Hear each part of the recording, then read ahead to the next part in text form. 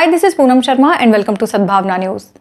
In its update on action taken against accounts spreading inflammatory, farmer genocide tweets and pro-Pakistan and Khalistan agenda, social media giant Twitter has said it has reduced visibility of tweets spreading harmful content and permanently suspended over 500 accounts violating its rules. Separately, the company today withheld a portion of the accounts identified in the blocking orders under its country withheld content policy within India only. Twitter said these accounts continue to be available outside of India. Twitter said it has not taken any action on accounts of news media entities, journalists, activists and politicians as it violated speech and freedom of expression under the Indian law. To do so, we believe, would violate their fundamental right to free expression under Indian law, Twitter said. The company said it has been served with several separate blocking orders by the Ministry of Electronics and Information Technology, MeitY, Government of India under Section 69A of the Information Technology Act. Of these, 2 were emergency blocking orders that we temporarily complied with but subsequently restored access in a manner that we believe was consistent with Indian law, it said. After we communicated this to MeitY, we were served with a non-compliance notice. The company said Ministry of Electronics and Information Technology has been informed about its action on Wednesday.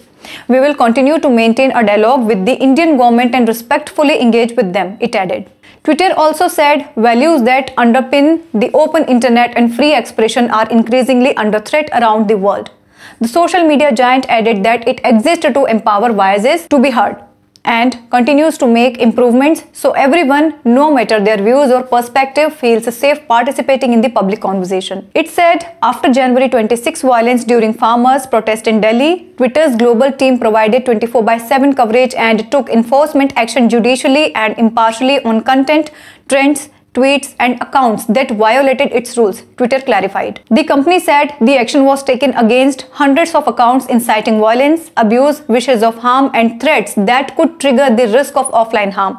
Certain terms were prevented from appearing in trends and suspended over 500 accounts engaging in clear examples of its platform manipulation and spam, it said.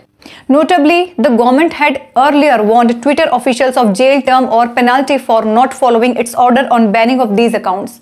Twitter CEO Jack Dorsey liking of certain pro-farmer tweets by international celebrities also egged the ministry. Twitter also reached out of the government for a formal dialogue, but IT Minister Ravi Shankar Prasad may likely decline the company's request. Powered by Arthros Clinic, a dedicated center for arthroscopy and sports injuries.